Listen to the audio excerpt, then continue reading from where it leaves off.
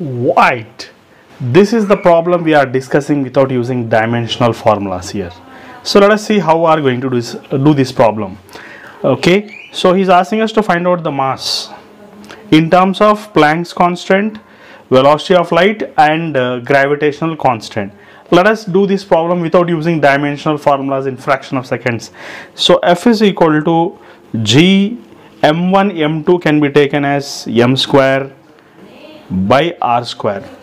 Okay, so he's asking us to find out the mass. So let us consider here mass is equal to F into r square by G.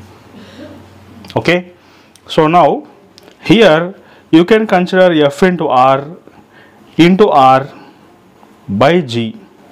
Okay, so here force into displacement is nothing but energy into r by G, which is considered as mass here, but I have to take mass square because mass square is present here. So let us go ahead now.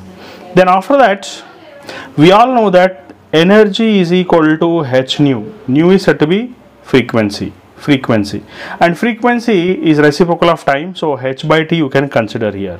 So you can h by t into r by G.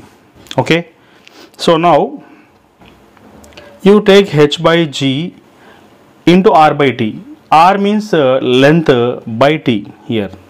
So we can write this as m square is equal to h by G. H c, displacement by time is nothing but velocity. You can take velocity of light by G here. So this can be taken as h c G power minus 1. This implies that mass, if you consider square goes to that side, it's going to become h power of 1 by 2, c power of 1 by 2, and G power of minus 1 by 2.